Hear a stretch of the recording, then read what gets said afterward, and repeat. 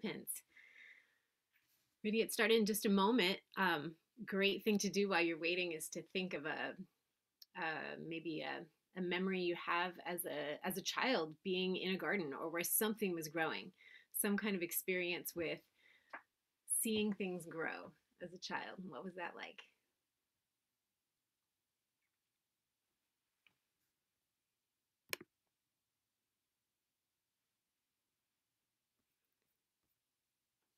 Yes, I believe a link to the recording will be sent out in the follow-up email along with a link to our resources for you.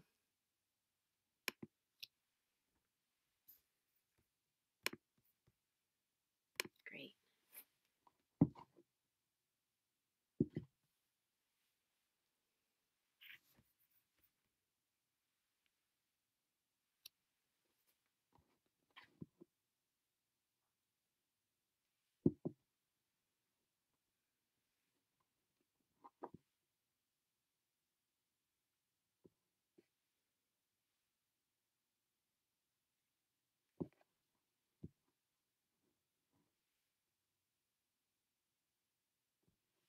Great. We're almost ready to get started. Let's see, we have 19 participants right now. Great. Okay. All right, well, let's get rolling, everybody. This is Amy from LifeLab, and super glad that you're all here with us. This is the first of 4 installments in our new family gardening series. Winter is a really great time to start dreaming and planning for what you could grow this year. And so in this webinar, we're going to be covering dreaming and planning for your garden, and nature journaling is part of that. Where you can plant things, how to choose a garden spot in the ground, or creative container options for where you could plant. We're going to be watching a science-based video on checking out your soil in your garden, and then doing some talking about how to enrich your soil with kids. What you can plant now, starting in the wintertime, at least on our mild Central Coast climate, and how to start if you want to grow your own starts, how to grow some starts for your early spring garden. And then we'll talk about what's coming up next and leave some time for questions at the end. So super glad you're here with us today. We know that there's probably a real range of experiences in the group that's here, from everything from people who've gardened for many years, people who've gardened for many years and maybe haven't with kids yet, or people who are just beginning to be interested in gardening. And we know also that there are many garden methods in the world. So we'll be presenting you with some that we've found work really well for us here in this Central Coast climate, and that also can be adapted to using in other climates as well. Let's see, you can pop your questions in the chat anytime. And we may be able to answer some of them during the presentation, and we'll try to finish up answering them at the end. Okay, I think we are ready to turn this over to Jennifer for garden planning and nature journaling. We have quite a variety of LifeLab staff presenting today. Okay. Hi, everybody. I'm Jennifer, and this is? I'm Eleanor, and we are here to present to you nature journaling, our spring garden. So our family nature journals a lot, and we wanted to share specifically how we would plan a spring garden with nature journaling. So that's what we're going to do. And Eleanor, what is nature journaling? It's when you go out in nature, if it's raining, you watch nature. You watch nature from inside and nature journal it. If it's raining? Mm-hmm. Mm-hmm. And then so nature journaling in essence is you have a journal and you take it wherever you go. So we have a kit that we take camping and hiking. And like Eleanor was saying, on a rainy day, we'll sit at the window.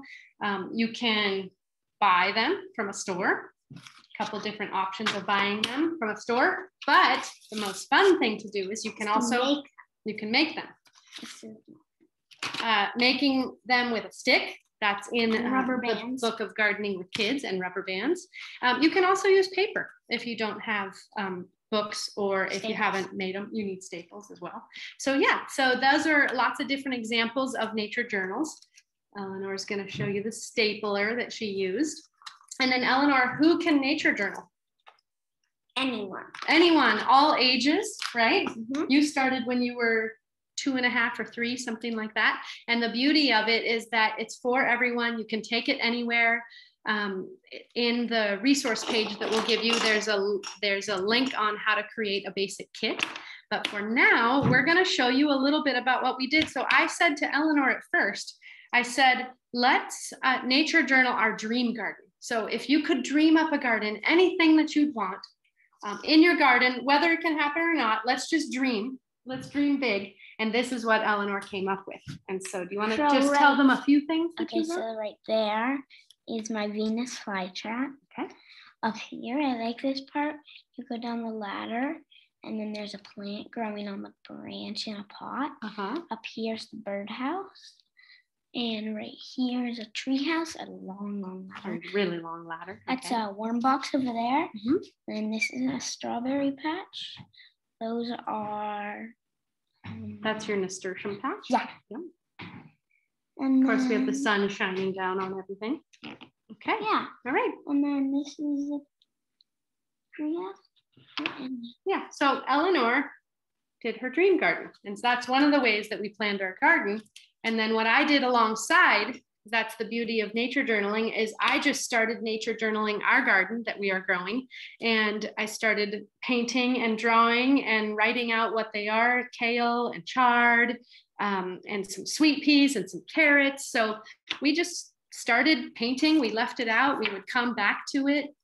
Oh, Eleanor wants to show you. Yep, we studied some seed packets, and we're studying about monarchs and whether it's good to plant milkweed or not right here on the coast. We had seed packets. Yep. And so the other thing is, Eleanor, would you like to show this? Yeah. Okay, so we're just going to show you for a moment right here. This is a nature journal that Eleanor made called Gardening with Kids, with some activities. Kara and Grace are actually next going to show you all the different places that a garden can grow. But Eleanor, this one I haven't made the whole thing yet. It's on, what's that on? Compost. Compost. Okay, so this is how to make sour grass. Here, why don't I hold it and you can show. That's how to make sour grass paint. Pick it, separate the stems from the leaves, blend it. Okay, so then it's more of that. There's only little flaps that say paint and also paint. Okay. And then sowing seeds. Sowing seeds says what you can sow seeds in. Which also we'll learn more about later. Okay. And then an activity about doing what? Seed mosaics. That's this right. whole thing is about seed. So Eleanor made this with a stapler and paper. So those are some activities. All of the activities we did in the resource page, you'll be able to find more about the materials that you would need, the book of Gardening with Kids. And then I just wanted to say a few more things about it. So we nature journal a lot. Sometimes I just sit down and start doing it, or I'll put all the materials out and then Eleanor sees it, gets really excited and just comes over and starts doing it. And one of the things that I love about it is think of it as the beauty of imperfection, that it's never perfect. It's just about the process. It's about doing it together. Just start and the kiddos will follow, have fun. And yeah, what do you want to say? Nothing. Oh, okay. And let's see. So next, Grace and Kara are going to share with us all of the different places that a garden can grow. So thanks for listening. 7. And Eleanor is 7. Thanks, everybody. Thank you so much, Jennifer and Eleanor. And oh, wouldn't you just know it that my phone would go off right as I'm presenting. Well, I'm Kara Wild Sundell. I'm the Garden Programs Manager at Life Lab and co-presenting with Grace. Hey, I'm Grace Greenfield, and I'm one of the garden educators here at Life Lab. And you can go to the next slide. We are going to be talking about planting. And so now that we've gotten to dream up our plants with Eleanor and Jennifer, and dream up what our gardens might be like, it's time to figure out how we're going to plant them and what we're going to plant in. So we need to consider if we're planning for the long term. So we have one of the pictures up here is some pumpkins shown, or whether it's short term, we're going to do transplants. And this will help guide us towards what the best container is. So if we're looking to build a more permanent bed, we're going to be sharing some resources for raised garden beds and what materials you need and how to build them that we really love using here at LifeLab, and that will be shared with us after this webinar. And we wanted to share some of the creative ideas for planting projects with kids. So I would highly suggest searching the web, the internet, and looking through resources for creative ideas. That's what I did, and I found some really cool ones. I even suggest checking out your recycling bin because there are some really great ways that you can find in there. And so there's some really fun planting projects to do with kids that are perfect. One of my favorites is painting pots. And I have one of these that I painted at LifeLab a couple summers ago. We do root view cuts. And also we're gonna show you a little video about making paper pots, which is one of my favorites for doing transplants with kids. So up next is our video about painting pots. I mean, paper pots. All right, next slide.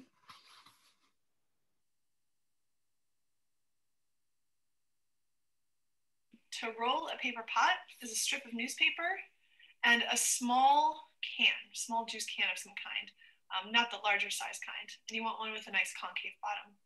It's going to end up looking like this. You want to mark it either to the top, or I wanted a slightly shorter paper pot, so I put this little marker of tape around the side. And then you just match up one edge with that tape marker. Roll tight, tight, tight, like you are rolling sushi. And then you're going to fold in your bottom so that it is on that concave bottom.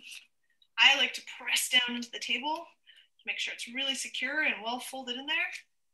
And then when you take the can out, you'll have a paper pot. Paper pots are so much fun for kids to start seedlings in.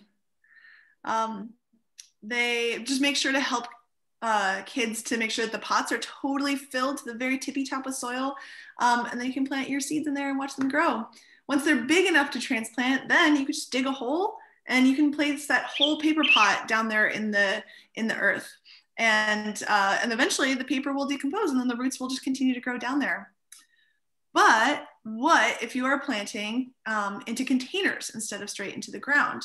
One of the major factors to consider when you are planting into a container is what kind of container do you have, and does it have a good way for water to drain through it? If your container already has holes in the bottom, then that's totally great. The water has a direction of flow. There isn't any risk of overwatering the plant. But if you're using some of these containers that are, recycled, or as Grace was recommending, look through your recycling bin. I love that these tea containers in this picture.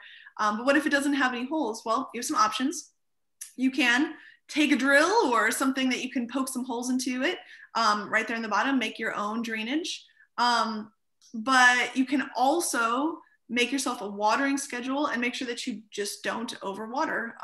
Succulents in particular do very well in containers that don't have drainage because you can kind of let them go for a while. You can kind of neglect them a little bit and they'll do totally fine. Or you can fill a container with some gravel or stones and things at the bottom, and that will allow any excess water to be in the bottom, and you can actually see when you're overwatering, and it won't let your soil get too soggy or too gross for the plant. So also a thing that I do is I actually have a pot with holes right here in a pot that I like a little bit better with no holes, and so I just make sure to take it out and water it outside or in the sink when I need to. Yeah, next slide. Grace is going to tell us about some other things to keep in mind. Sweet. Another thing to keep in mind is like the size of your plant when you're planting. So you can check out your seed packets. Here we have Renee's garden has seeds, and you can check out either the label on the seed packet if you're planting from seeds, or if you are taking a transplant, you can check out, a lot of times there's like a little piece of paper or it's one of the tabs or labels to share with you how big the plant is. So we can see this lemon tree. If it's a dwarf lemon tree, that container is probably perfect. but if it was a full-grown lemon tree, we might need to be planting it into the ground. So it's always a good idea to do a little bit of research to figure out how big the full-grown size will be and what container you'd need. Next slide. Cool.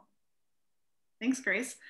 Also, something that I love about winter is that it's a great time to just start planning the fun elements of your garden. It's a good time to be thinking about fun, freshness, new things to do, and to plan it out with your kids, make it a little bit more whimsical and fun. It's a good time to start working on building projects or decorating projects because there's less planting to do, so you can focus on other aspects of the garden. Or to focus on your indoor garden. If you're doing some early winter or some spring cleaning and you're doing some sorting, you might have found some containers or fun objects around the house that would be really great for planting in. So is there anything that you can recycle and make into a fun element of your garden? I personally have my own little like baby shoe right here, and this lives outside, and I just love the whimsy of this. I also have my little planter in a teacup with actually a little mushroom house right here. So find ways to decorate and make it interesting. Next slide. So fun. I brought my teacup with a plant in it too, Kara. Woohoo! So speaking of this plant, this is a little succulent and it actually lives in my room. So when we're thinking about bringing garden plants indoors, it's so fun to have all of the gorgeous colors and come into our living spaces, especially now that we're spending so much more time at our homes. It's like a really big treat. And so one thing to keep in mind is like growing seedlings indoors can be pretty challenging. So if you don't have the correct sunlight, as you can see in the one picture where the plants are kind of growing like this, it is a really good reminder for us to kind of get back to the basics of what plants need. So we can remember that plants need sun, they need soil, they need water, and they need air. And so making sure that when we're growing things inside, they're still getting access to all of those. So thinking back on what Kara was talking about with watering, when we water, we need to make sure that there's something underneath. So here I have a plant and I put a little saucer underneath to help catch the water, because we don't want to ruin any of the surfaces that we're putting the plants on. So if you have a wooden surface and then you're watering and there's holes, then there's going to be a lot of water all over your indoor spaces. So plastic saucers, plates. You can, again, go and look inside your recycling bin and find some great resources there for helping catch some water. One thing that I wanted to note is that if you use the terracotta, a lot of times the pots like this come with another saucer that condensation tends to get kind of gathered underneath and can also damage your indoor surfaces. So even though it can be sort of tricky to start seeds indoors, it's super fun for kids to watch the seeds come up and grow and explore what is happening under the ground and see those roots. So one of my favorite containers to plant in is root view cups. And that's a great way to explore. Yeah, there's one right there with Kara. So we're going to be sharing more resources on how to make root view cups and a video of how to do it with kids. So yeah, we're ready for the next slide. Thanks. Cool. Yeah, exactly, Grace. It is sometimes hard to grow seedlings inside, but don't be bummed if you don't grow the perfect transplant, because you can always buy them at the garden center. And there's so many helpful resources online. These are just a few of the resources that I found that really outline how to plan for garden designing with kids, as well as examples of different kinds of beds or containers. These links will be, or these links to these sites will also be on our resources page that we'll email out after this. And up next, we want to share a video that Grace, my lovely co-presenter, made about soil, the stuff beneath our feet, and how to tell what kind of soil you might have in your garden.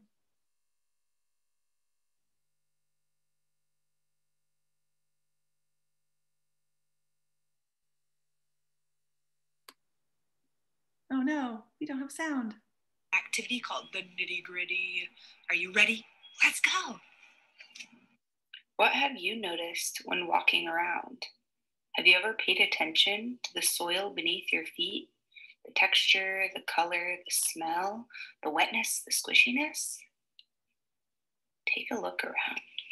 soil may be different in different places. So one way that we can categorize our soil is by looking at the different materials that it's made up of. So the first thing is we got to get our jar. And this was an old container with food in it, and I cleaned it off so that I could see it. And now I'm going to just take the empty jar and I'm going to find some soil like this that I found here at the park. And I'm going to just fill it up about 2/3 of the way full. Really, you can explore and try and find whatever soil is around you. All right, and now now that we have our soil, we're gonna fill it up almost all of the way. I'm gonna take the lid and put it on really tight. Now it's time to shake it.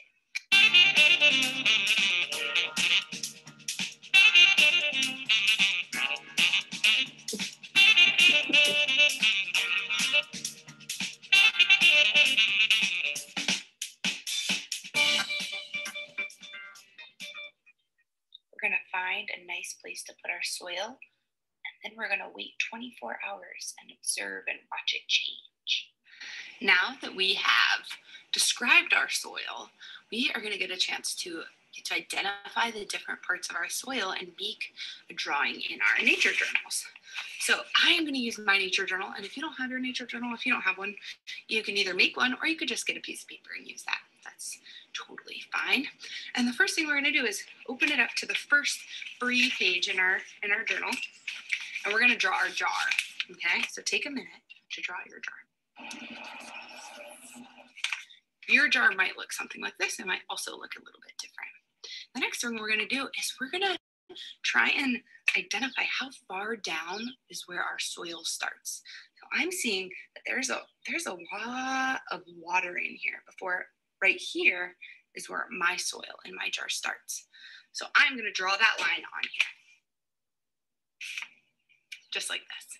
And above it, I know that there's water, and so I'm gonna make some blue marks on my paper to represent that there's water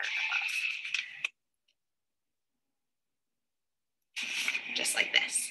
Now, at the top, where the smallest particles of our soil is gonna be the clay. And I'm noticing that there's a little ribbon of the really small particles right at the top. So I'm gonna, again, take my marker, and I am gonna mark a line that shows a little small ribbon that represents the clay. And in that, I am gonna have it be purple.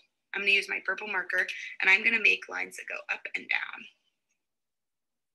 so that I can tell which one is which. And next to it, I'm gonna write clay so that I remember that this line represents my clay. So next, I'm gonna look at my soil, and I'm gonna look all the way down, and it is most of the soil that represents silt.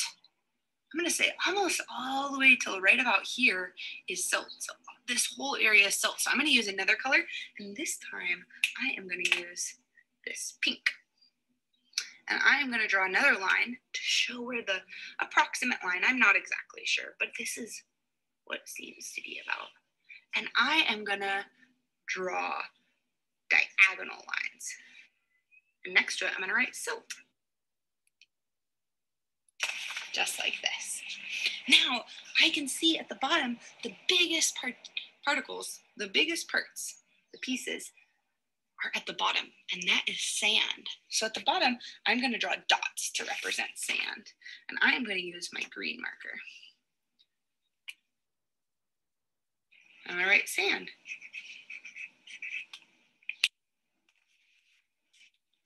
This is sort of what mine looks like. And if you wanted to, rather than using polka dots and lines, you could shade it in with a color.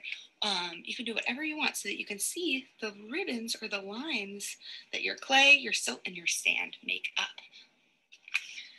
Now that we got to take our soil sample and we got to learn about what is inside of our soil and what makes it up, I am going to leave you with a question. What kinds of plants do you think would like to grow in your soil? Thank you so much for doing this activity with me. Let's all take a deep breath and let it out. And you can go and thank a plant. Have a wonderful day. See you later, scientists.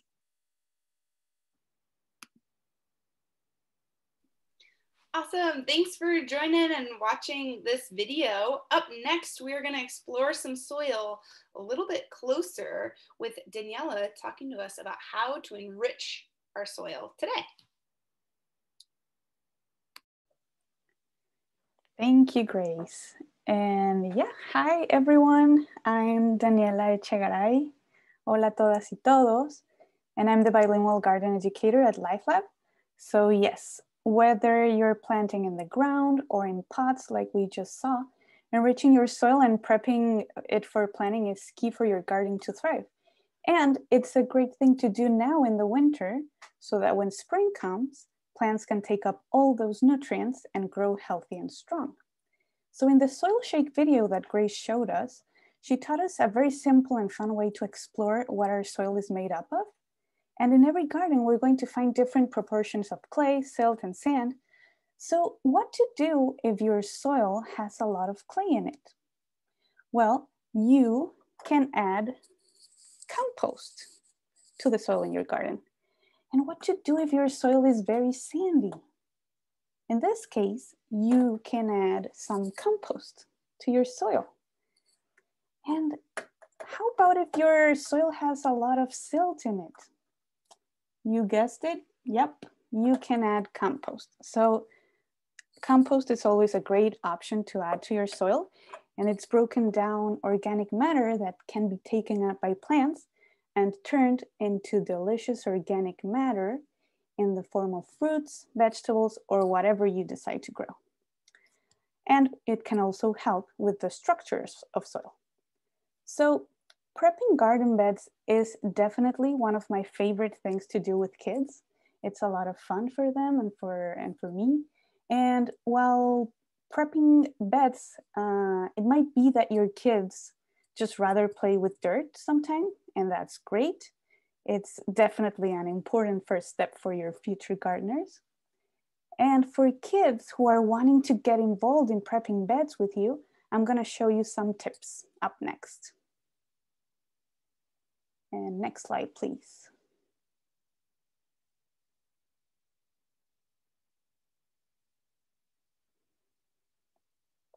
Your garden looks anything like this bed. There's gonna be some extra steps to take before we enrich our soil. It's a great opportunity for kids to help clear out beds, and they get to explore the roots of plants that are usually not visible.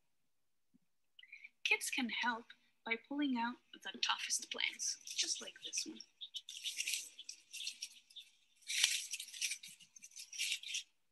If you're not pulling out all of the plants in the garden, another good idea is to mark them with anything you have handy so that it's clear.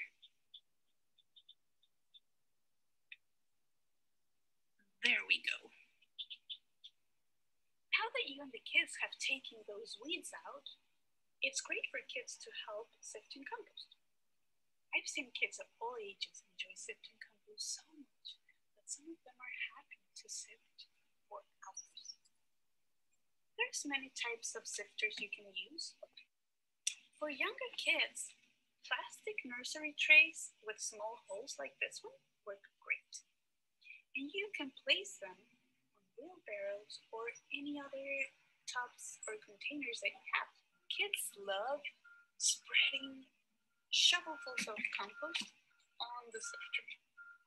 They really like doing that. So have them spread the compost on top, and then to sift, they can use their hand to gently move the compost through the holes.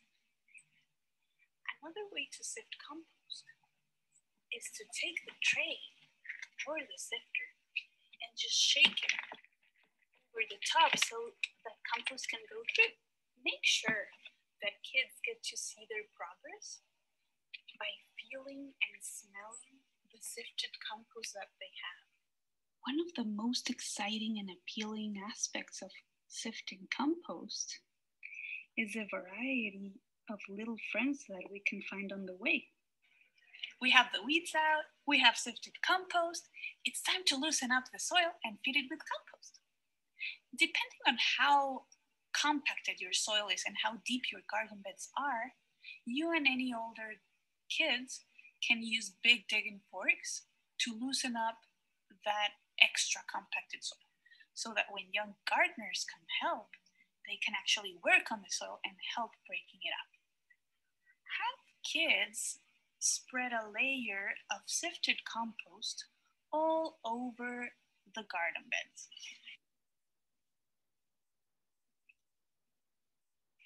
Then use a hand spade or a hand fork and break up the soil. This way, we're also incorporating the compost into the soil.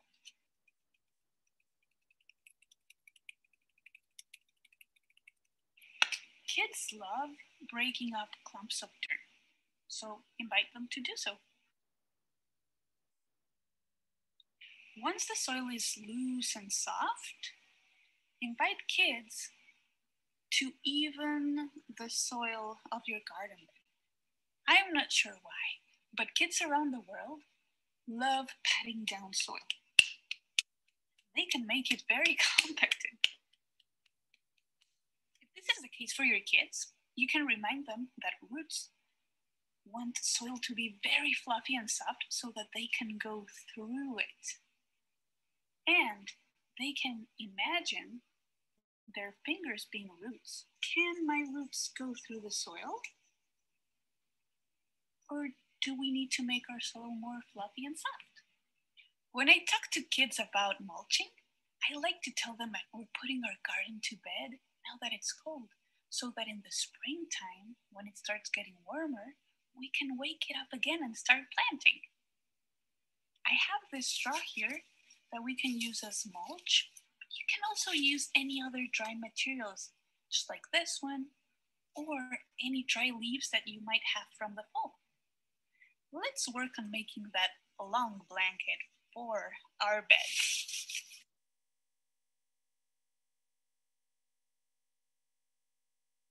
Just make sure that you put a thick layer of mulch on top of your garden bed so that you can keep the moisture in and you can prevent weeds from popping up again.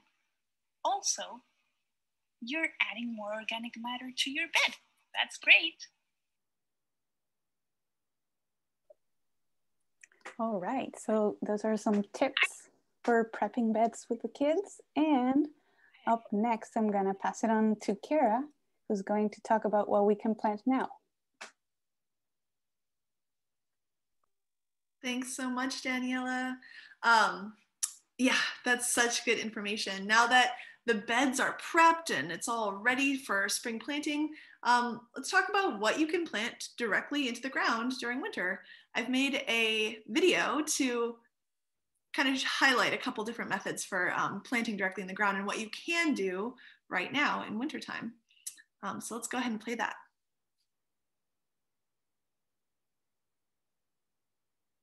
Perfect.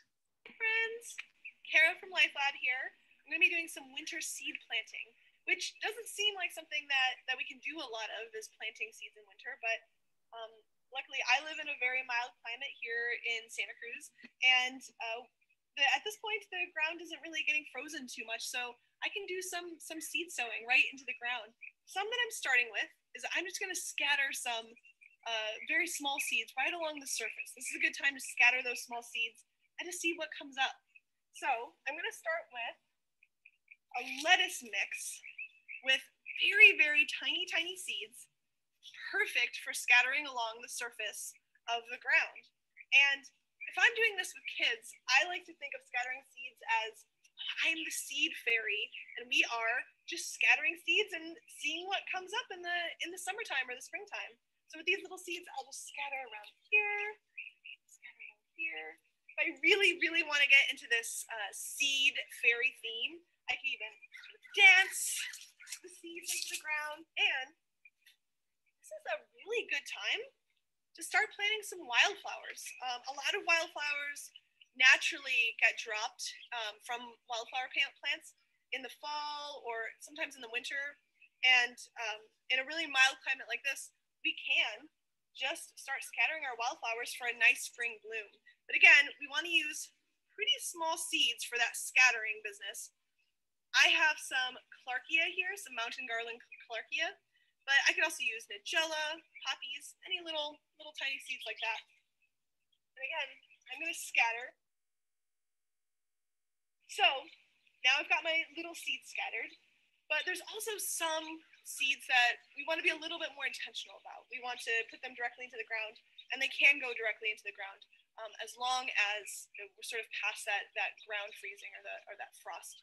So I've got some beets here, love beets.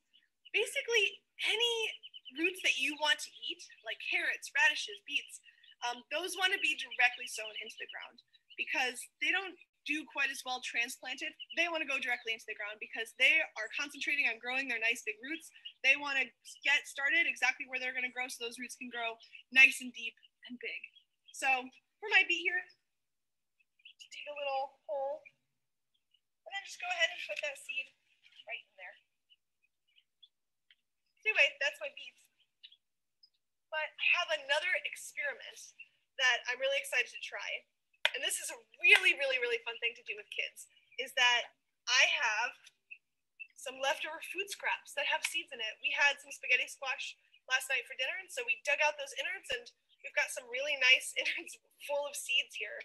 And this is some really great winter planting experiments. This can be a great lesson for kids to show them, you know, it's both food that we eat and also those seeds can regenerate into more food that we eat directly from something that you're eating. So I'm going to dig a nice big hole for this little squash seeds because they are a little bit on the bigger side. But you don't have to be fancy about this. You can just really take a lump of squash innards or tomato innards or whatever it is that you're planting. And I'm just sticking it right in there. Those innards will start to decompose, but then who knows, maybe some of those seeds will also pop up in the springtime. So I'm excited to see if that experiment turns out. And one other direct seeding experiment that we love to do with kids here at Life Lab is we play a game called Sneaky Seeds. And you can do this with basically any seeds that you have around, maybe some leftover seed packets that you didn't get to plant last year, or some of the food scraps. I am actually using this popcorn cob that was grown in this field behind me. And if we're playing Sneaky Seeds with the kids, what we do is, you know, grab a few seeds and then say, we're going to go into the garden and just really plant them anywhere. We're not going to worry about depth or its exact location. This is about sort of helping our garden to have more fun volunteers popping up in unusual places. So with my little sneaky seeds, I would tell the kids, let's be as sneaky as possible. Let's find any spots that call to us. This spot might work. They can put it right there. This spot. I'm really excited actually about this plot of ground because lettuce or Clarkia wildflowers or squash or popcorn might pop up here. It's part of the fun of winter planting. Thanks, everybody. Thanks. Me. I had fun making that video and planting all those things, and we'll see what pops up in that field. So I got a chance to talk about what can go directly into the ground right now, but of course, a lot of our plants that we want to grow up nice and big in springtime, or even some of our summer plants, we can get started now. But those want to get sown into like starting our early spring garden into little containers. So I'll let Amy take it from here, telling us how best to do that. Thank you, Kara. Just one more note on Sneaky Seeds. I've had so much fun doing that with kids, and my daughter caught on and would sneak to do Sneaky Seeds with her friend. They would sneak into the garage where they know I kept the seeds and take them out and go plant them wherever they wanted in the yard and in the garden. And I loved it. I'd look out the window, I'd be like, oh, they're doing Sneaky Seeds. And then one March, while there was still frost on the ground, a pumpkin plant came up, and roofers were trucking by it and everything. I thought there's no way this is going to survive frost and roofers and everything, but it totally did and made the most amazing pumpkins that summer. So you never know what's going to happen when you do Sneaky Seeds. Now, if you want to have some transplants for your spring garden, I'm going to talk a little bit about early spring gardening transplants that you can start now. So right now we're looking at cold weather crops. Here on the Central Coast, we can, it's time to start starts for kale, chard, peas, broccoli, things like that want to grow in the cooler weather of the early spring. And so what you need to do that. Oh, and I want to also start by saying it is completely okay to just buy your transplants and put them in your garden. You could buy all your transplants, you could grow all your transplants, or you could do a mix of both. I always do a mix of both. I grow tons of transplants, but there are certain plants I like to grow the starts for, and certain plants that I like to buy them. So here we are, we're going to plant some peas, and really all you need to do this is you need the right kind of soil. It's called seed starting mix or seedling mix. It definitely is very worth it to buy the right kind of soil. Any garden center. And then you need containers. I really like to use just reused old 6-packs. And I like to use just reused plastic nursery trays. Wow, it's not letting you see that nursery tray. It's the same thing that Daniela was using to sift compost. And basically you just need containers, and you need them in a tray so that you can move them. We'll talk more about why you'd be moving them in a minute. So if that's yogurt cups with holes punched in the bottom with a hammer and a nail, and you put them in a cookie sheet, that'll work. Like Grace said, investigate your recycling and see what's there.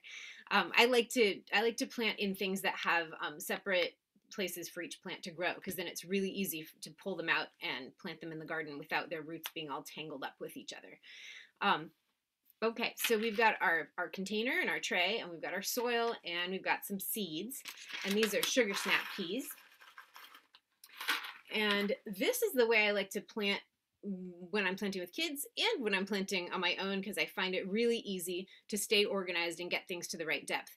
I like to put 2 or 3 seeds on top in each cell and lay them all out before I poke anything down, because otherwise I will forget where I have planted things and where I haven't yet. So there I have 2 or 3 seeds on the top. Now I don't actually want 2 or 3 plants to grow in each of these cells, but I don't want any empty cells either. So if more than one plant grows up in each cell, I will just take the smaller ones and snip them off at the base. That way the biggest, strongest one can have the space it needs to grow, and I won't disturb its roots by trying to separate them or anything like that. I'll just snip them off. So this is some kale plants that I planted last week, and in a couple of the cells there are 2 of them, so I'll just thin out the smaller plants pretty soon here. So, okay, so I've got my peas right on the surface. My seed packet says they should go 1 inch. So I'll look at my finger and I'll be like, okay, 1 inch is just past my first knuckle. If I was doing this with kids, I would look at their fingers and I would say, 1 inch on you is probably down to your first or your second knuckle. So go ahead and poke the seeds down until it gets to that second knuckle is what I would tell kids to do. So for me, it's going to be just past my first. So I'm just going to poke down each set of seeds to the right depth and cover them up. And then I'll take them outside to water. And you want a watering can that has a sprinkler top, quite a number of holes. This is one that I just made out of a milk jug just by drilling a bunch of holes in the lid. And that'll give a sprinkling quality to your water. You don't want a stream of water because that will just knock seeds out of place. These milk jug watering cans are great too for being able to have a watering jug for each kid. If you're working with multiple kids, it's easy to make lots of watering jugs that way. So I'm going to take them outside, water them, and then bring them back in. And I have a towel laid out in my dining room, and I have all my my starts sitting in there, and they're going to live there until they pop up. I'm going to keep an eye on them every day. I'm going to keep taking them outside and making sure that they're evenly moist and keep them watered. And then when they pop up, that's when everything's going to change. That's when they're still going to be living inside my dining room at night, but in the daytime, they're going to be outside in full direct sunlight all day long, every day. That's something that I can do here on the Central Coast. It does get down, I live in the mountains, and it gets down to 30 degrees or below at night. And so I'll wait till 9 or 10 in the morning to take them outside. But then I leave them outside in full direct sunlight all day. Seedlings really need that to grow stout and strong. You can see these seedlings are about as wide as they are tall, and that's what you want. And seedlings can't quite get that strength or length of light in a window. And so you want to take them outside. Now, if you live in a colder climate and it's going to be freezing temperatures all day long, then obviously that method's not going to work, and you're going to need to look into either getting a simple home grow light set up at your local nursery, or building you can find resources online about building a simple cold frame for your yard where you can pop them in there in the day and keep them warmer so they can get the light that they need. So that's where to keep them, inside at night, outside in the day. Now, when they are ready to transplant, they will be looking like the seedlings that you would have bought at the garden center. And so you'll recognize that look about them. And when you're getting ready to transplant them, you need to do something called hardening them off, which is basically just a fancy term for them getting used to the nighttime temperatures before they have the shock of being transplanted. So you're going to leave them outside around the clock for 3 or 4 days before you transplant them into the ground. That way it's like baby steps, one thing at a time. Okay, first I'm getting used to the nighttime temperatures. Okay, now I'm getting the shock of being transplanted. Okay, I'm all right. I did one thing at a time. It's good. Okay, and then like I said, thinning, you always want to thin down to 1 or at the maximum 2 plants per cell, depending on what it is. Kale or chard can survive if you leave 2 in a cell. 1 is probably still best. And you want to do that before you're ready to transplant. Okay, so if you have any questions about that, please pop them in the chat and we'll get to them at the end. And I also just want to say buying transplants is great too. I find growing them really rewarding, and you might as well, but it is also not cheating at all to just buy plants and put them into your garden or your container.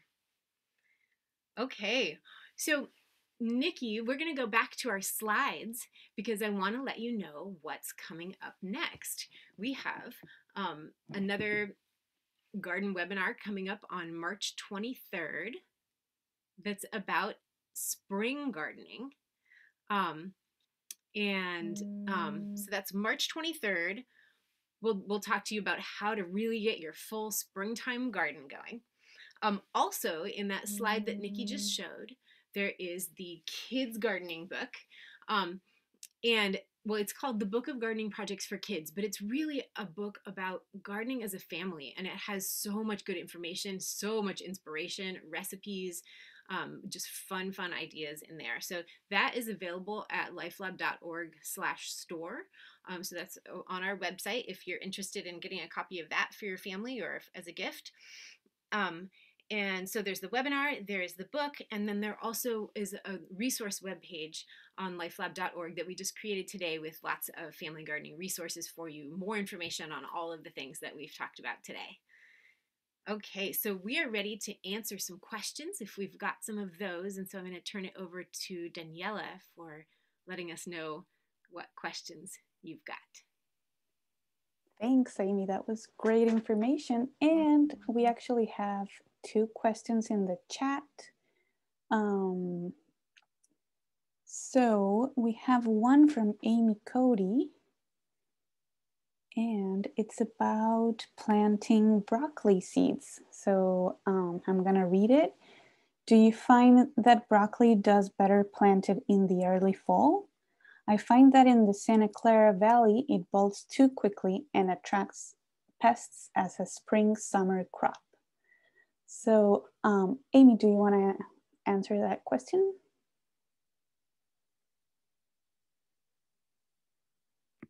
I can attempt to answer it, and then Jennifer might be a good person to know more. Yeah, broccoli is one of those cold weather crops, so so it could be something you plant now or in early fall. Either one, it likes the spring or the fall, but it doesn't really. It's not really a summertime hot weather crop, or it probably will bolt early, meaning it's gonna open up and make lots of flowers and get bitter and not good to eat. And so yeah, either one of those, spring or fall. And with broccoli, the one thing that I have learned is that it needs a lot of fertility, it needs a lot of compost in the soil, because that's how you get the actual head of broccoli. If there's not enough nutrients in the soil, then you get an itty bitty head of broccoli, which my friend joked about in her garden. It was all fairy broccoli. It was little tiny heads of broccoli. Jennifer, do you have anything to add about when works the best for you to plant broccoli? I would just exactly what you said. That's it here on the Central Coast. I can't speak to other places, but that's exactly it. Yeah, and then of course, I know in our garden, pests eat them. So just covering them, protecting them. Yeah. Thank you.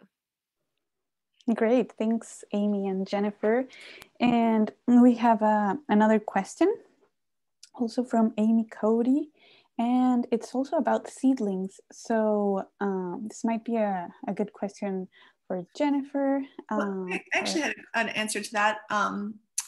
Just because it sounds like once seedlings have sprouted in containers, should we water them from the bottom or rather from the top? And that's a great question. There are some plants that you can just sort of leave water in a little saucer and it will and the soil will soak up in the containers really nicely.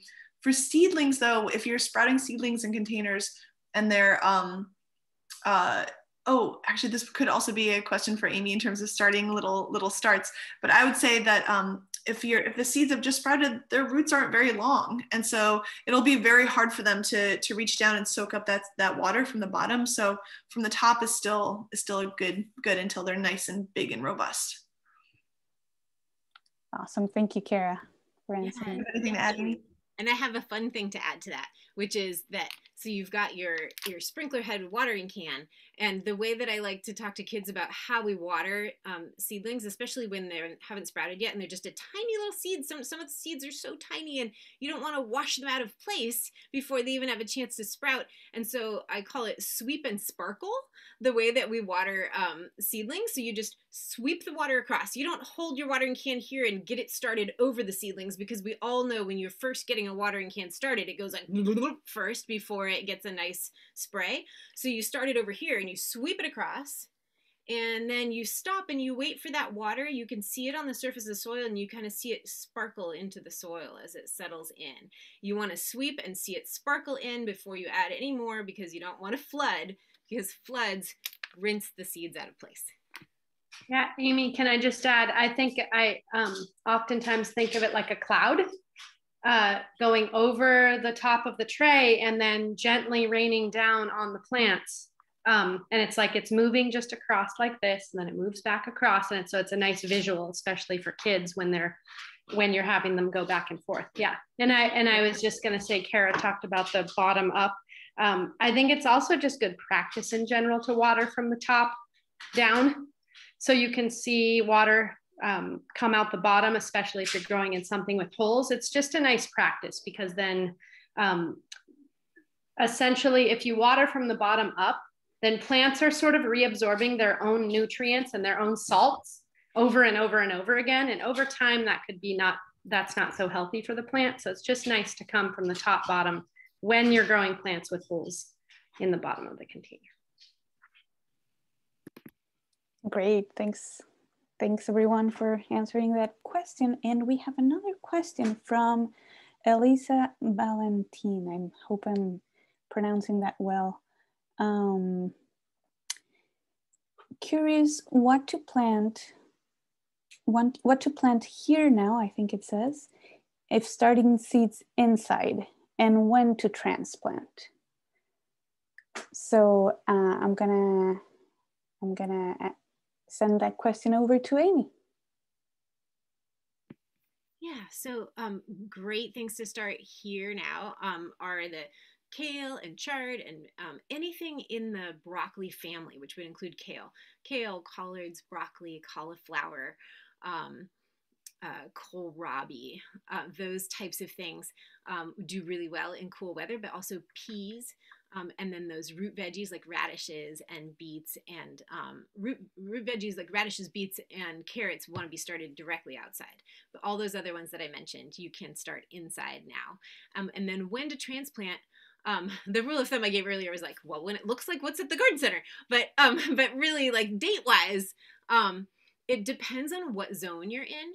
In Santa Cruz, things stay more mild and temperate than they do up here where I live in the mountains. So if you're down in Santa Cruz, you can probably get away with planting things out. Even, I mean, you could probably put kale and chard in the ground right now, but maybe Jennifer can speak to that a little bit better. Up here in the mountains, I'd wait a little longer because we get pretty heavy frost here in the winter.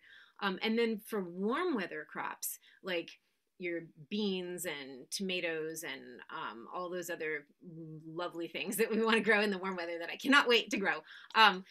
The rule up here where I live is May 1st is when we're safe from frost. And I know that's gonna be a lot earlier in Santa Cruz. So it just depends on sort of the microclimate that you're in as well.